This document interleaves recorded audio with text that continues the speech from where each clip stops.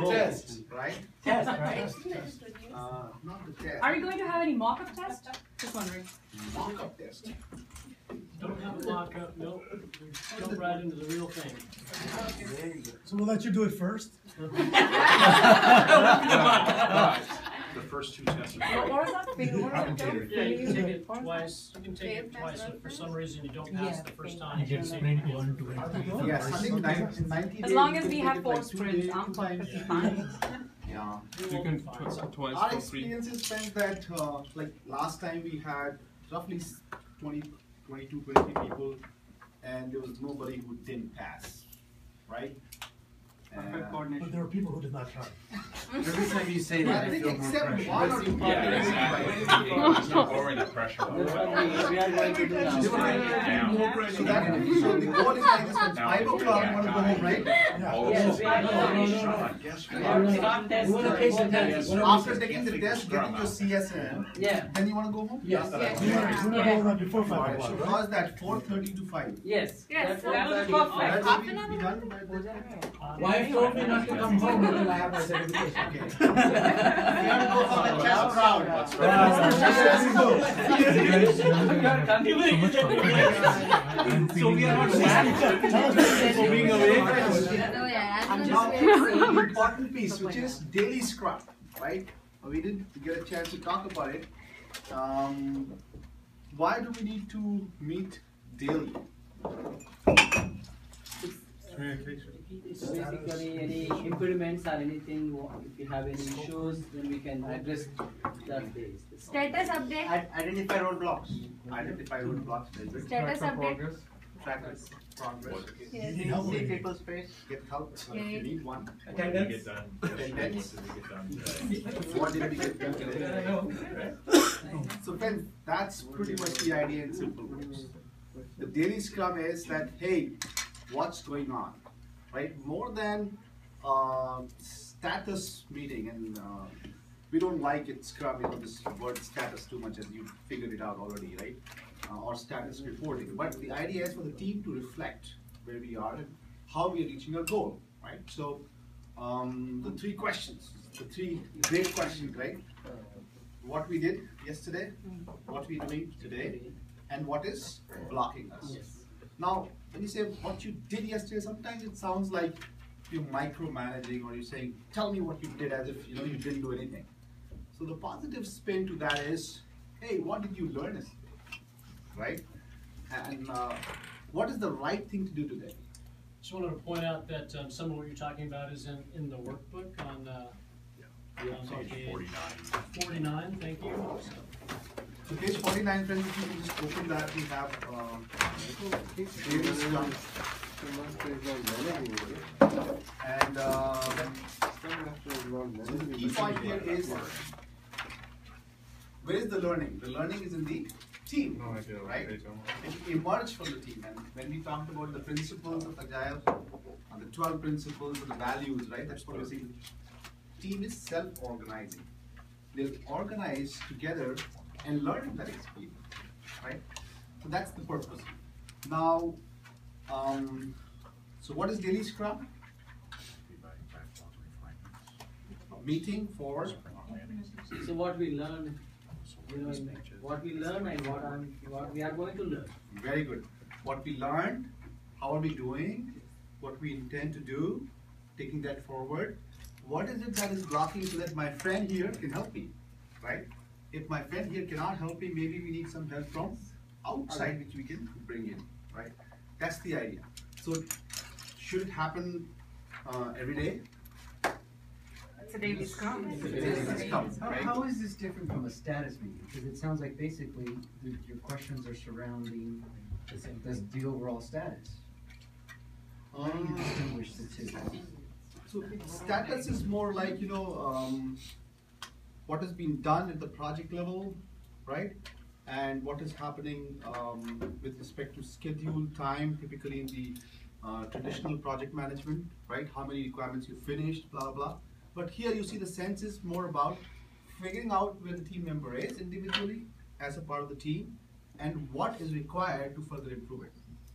So, yeah, I think of it, it's definitely not a status report to anyone. As a team, you're not making a status report to your Scrum Master or to anyone else.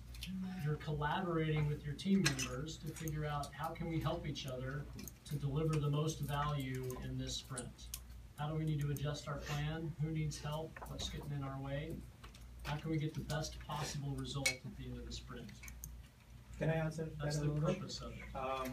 In a traditional status meeting, we are talking about what did we do yesterday and what do we plan to do today, right? And if anything is stopping us. It sounds similar, but in this one, they're talking about what did we learn since the last status meeting, which is the Scrum meeting. What did we learn since yesterday?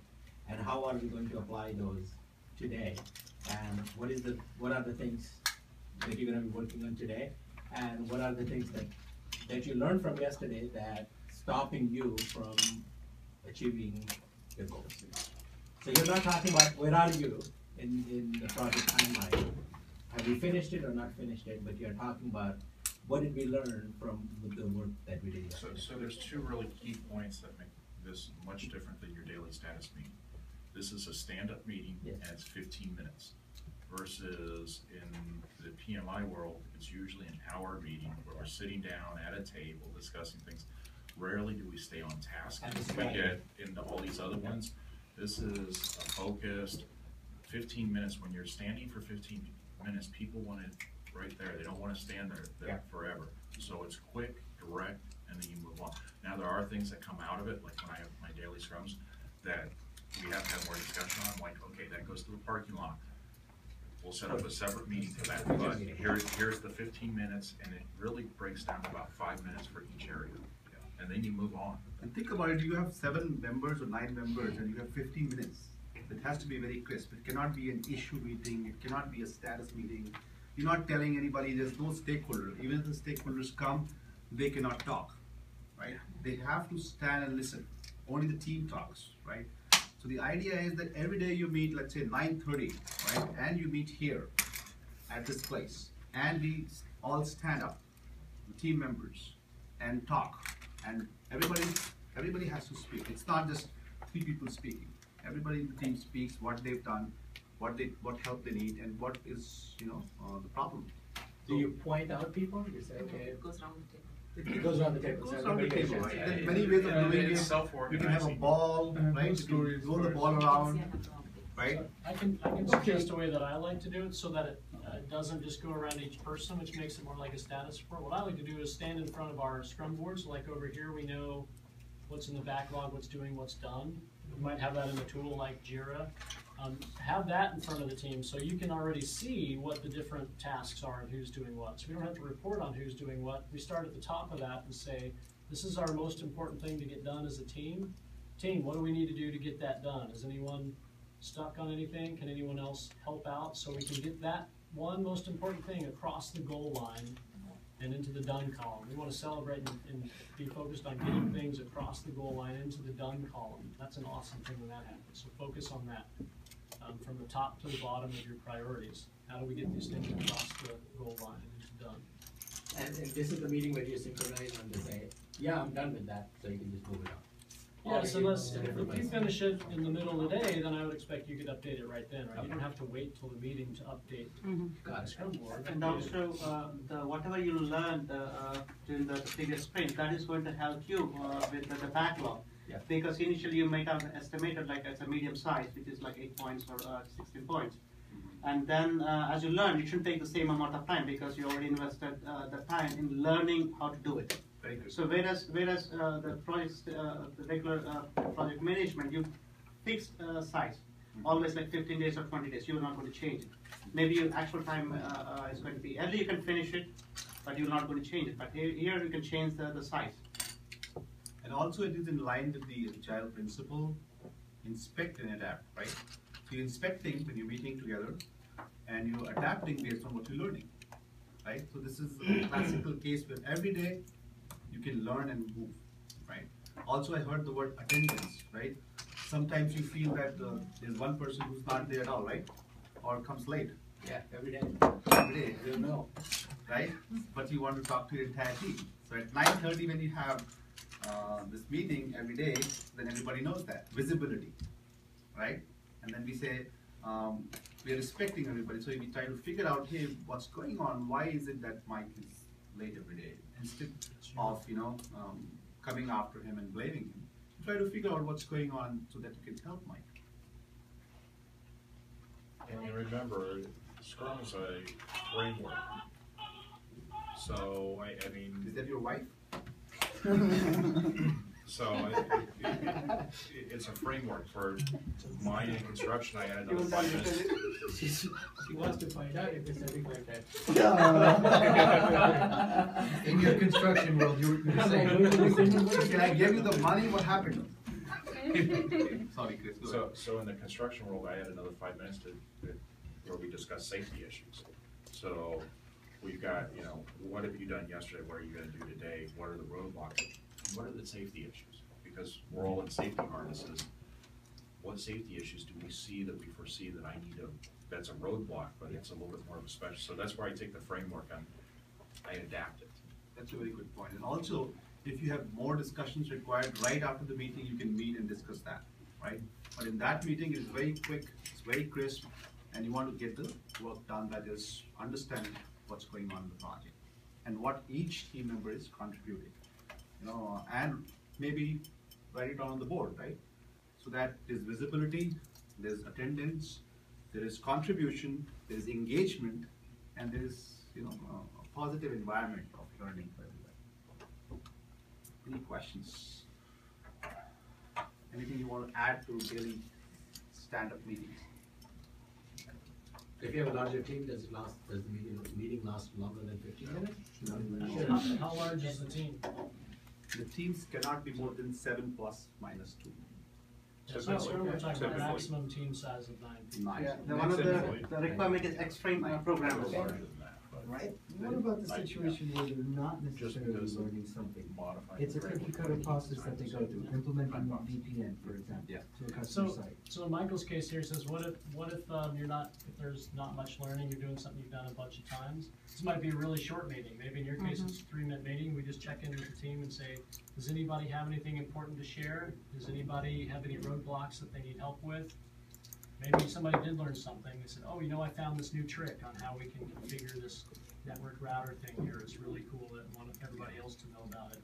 Maybe you're done in 3 minutes, that's fine. But if it's 15 minutes or less, so if it's less, that's fine. You don't have to fill up the 15 minutes with idle chatter. So it's something that's minded agile. The reduction of meetings is the goal. It's not to be in the PMI world where we have these hour-long meetings or 2-hour-long meetings.